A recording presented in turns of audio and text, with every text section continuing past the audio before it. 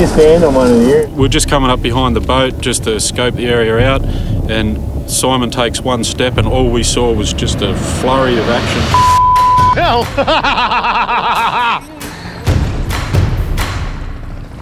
I nearly stood on him.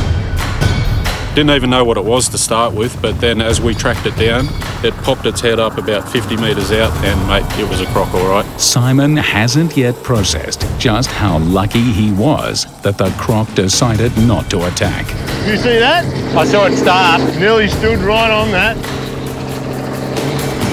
We've got to be so careful in here. But you didn't see that one. One step further, and it would have been a very different story.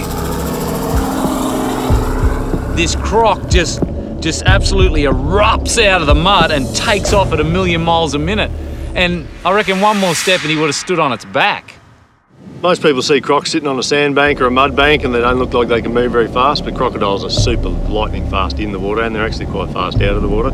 So if you did happen to stand on one, he's going to spin around and bite you, and he'll break your leg if he bites you. Australian saltwater crocodiles are one of the deadliest apex predators in the world. Adult males average 5 metres and weigh half a tonne. But don't be fooled. Crocs can swim 3 times faster than an Olympic medalist. They're aggressive and territorial, with each male the sole inhabitant of his own area. Crocs hunt by lurking underwater, perfectly still, waiting for prey. Then, they use their powerful tail muscles to launch out of the water and attack. They have the strongest bite of any creature due to their enormous jaw muscles, which can easily crush a large animal's skull.